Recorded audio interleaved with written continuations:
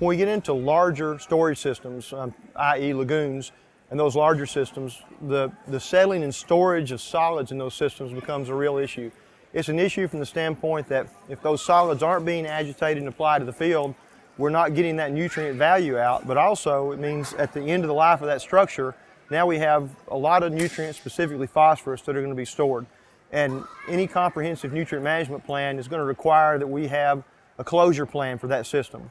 And some of those closure plans can become very difficult when you have a large quantity of stored solids and a lot of phosphorus that has to be land applied. Typically, the land that's available that has worked on an annual basis for nutrient utilization will many times be inadequate to handle that stored sludge that has to come out at closure.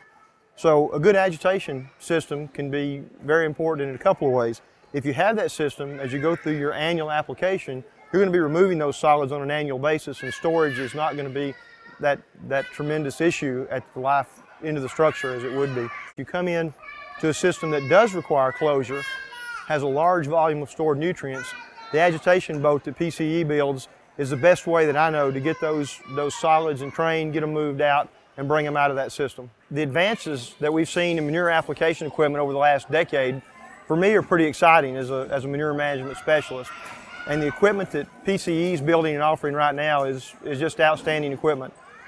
In my position, I don't support or represent any one type of equipment over another.